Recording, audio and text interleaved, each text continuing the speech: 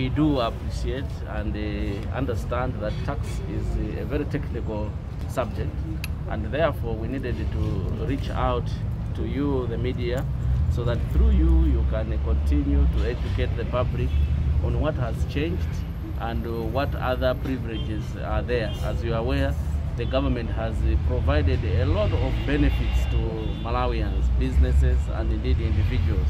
So we needed to communicate these changes, these benefits to the Malawians. As you are aware, government has reduced the pay from 30% to 25% for those that are earning below 1 million. Cross-border traders can now import goods into the country with $3,000 without payment of import duty, and there is a duty-free week and many other good things that the government has done to its people. And we need to communicate this, because when the people are aware of these measures, they will take advantage of them. They will exploit those advantages, and that's what we want. Maybe how much is the danger if reporters or journalists don't understand these issues? That will create confusion and fear. Just like, as you are aware, on the advanced income tax, people thought you would pay tax before the goods arrive at the border, which is a complete lie. The truth of the matter is that with the advanced income tax, only those that are not compliant are the ones that will have to pay advanced income tax at the rate of 3% of the value of the goods. So if you are a business operating in Malawi and you are compliant and you have a tax clearance certificate, you will not pay the advanced income tax. If you are just an individual importing goods for personal use, you also not pay the advanced income tax. So the advanced income tax is only for those that are not compliant, and this is one way of bringing them into the tax net. Because when you look at it, there are so many people that are paying taxes that are working in government and indeed in private sector, those that are earning 300,000, 400,000, and yet there are so many small businesses that are earning above 1 million but not paying any taxes. So this advanced income tax is to bring all these people into the tax net so that together we can develop our country through payment of taxes. What is MRA doing in terms of sensitizing the general public as regards the new changes that have come in the national budget, especially the duty-free week?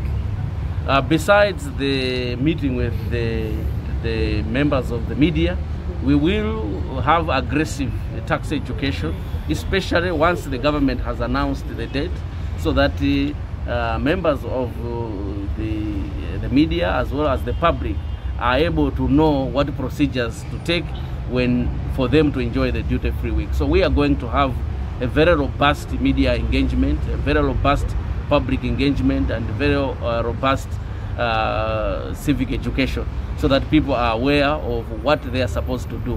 What we currently want them to know is that they need to register. They need to have a tip-in for them to access this. But at the same time, they need to make sure that when they are importing the goods should not be above $3,000. If anything, if the goods are above that, then they will have to pay tax. At the same time, we will only allow one person to enjoy the duty-free once. Because we are using a tip-in, we'll be able to follow that you have already imported once and then you cannot enjoy twice or thrice. So the duty-free week is there, it's coming, and as Malawi Revenue Authority, we are ready and we will engage more once government has published and gazetted the date. Where are we on the 30% pay reduction and because we know it's not being implemented yet, and what will be the implication to the taxpayer and government? Will they be done in arrears? All measures to do with the Taxation Act as well as the VAT Act have not been implemented. We are waiting for the operationalizing of the law, and which is the gazetting of the acts. So once the acts have been gazetted, then the payee as well as all other changes will be implemented. We will look at what the law says, and then we'll advise whether there will be arrears or not. The Receipt Langa campaign is continue, and it is there, and we want the public to continue to enjoy. We have witnessed that there are more and more buyers that are coming to MRA reporting that they have not been given an EFD receipt, and we are giving them 40,000 cash on the spot. So we would like to urge the public to continue report to MRA if you have not been given a receipt, and you'll be given 40,000 kwacha cash. As I'm speaking now, over 600 buyers have reported to us, and we have given out over 23 million kwacha to the public. So you can actually see that there is overwhelming support from the public in terms of reporting those that are not issuing EFD receipt. It is a requirement that each and every business that is registered for tax should be issuing an EFD receipt. There might be some feeling that the duty-free, it might be a loss on your part. I don't know, how do you react to such assertions, and what do you intend to achieve in the long run? The duty-free week is not a loss for government. It is actually an investment, because the ones that are going to benefit are the ones that will have already registered with the Malawi Revenue Authority, and the government wants them to boost their business. So imagine government will be giving out $3,000 to each and every business that will take advantage of that week.